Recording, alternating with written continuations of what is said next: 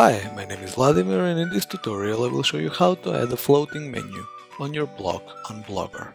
The end result is having a floating menu on your blog where you can change the links and it will follow you when you scroll down on the page.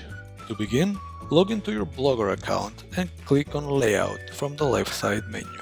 Depending on your Blogger template, your layout might look a bit different, but the procedure is still the same. First, we will need to turn off the navbar so we can place the floating menu on the top.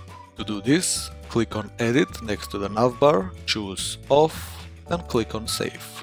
Next, we will need to add a new gadget called Pages. This gadget will allow us to add and change any of the pages and links in the floating menu without having to do them manually in code. It's also provided by the Blogger platform, so you'll know it's safe to use and compatible with your blog. To add it, click on Add a Gadget, then from the list choose Pages by clicking on the plus symbol next to it. Now here you can add all the pages that you would like to appear in the floating menu. First, change the name of the link to your blog as you would like it to appear. Then, click on Add External Link, name the page you would like to add, and add the link to the page. Click on Save Link, and you can even arrange the pages in the order that you would like them to appear. Repeat the same procedure for all the links that you would like to appear in the floating menu. You can add any number of links that you need, and you can also change them later at any time. When you have all the links ready, click on Save to save the menu. Next, click on Save Arrangement in order to save all the changes that we did to the blog layout. Here you can click on Preview and see how the blog looks like now.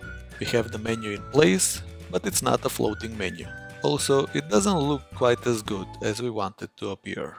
To change this, go back to your Blogger dashboard and click on Template. Here you can see the changes that we did on the live blog compared to before. Next, click on Customize, and from the left side menu, click on Advanced.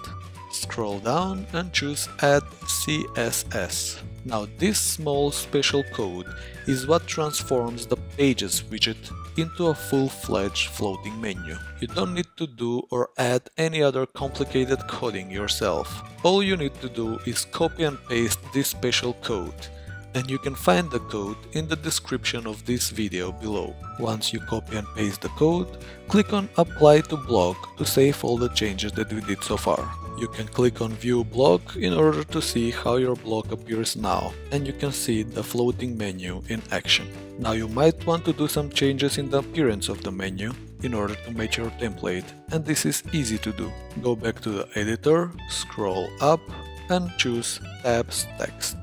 Here you can simply choose the text color that you would like to appear in the floating menu. You can also change the selected color so it matches your template. You can change the font size and the font itself. No additional coding is required whatsoever. Next, click on the tabs background, and here you can also change the background color and the selected color of the floating menu. Make any changes that you like here, and when you're happy with the results, click on Apply to Blog to save the changes. That's it! You have just successfully added a floating menu to your blog on Blogger. You can add new pages and change existing links easily through the Pages gadget in the blog layout. You can even change the colors and font of the floating menu without having to do any changes in the code yourself. I hope you find this tutorial useful. Give it a thumbs up if you liked it, subscribe if you want to see more videos like this, and thank you for watching.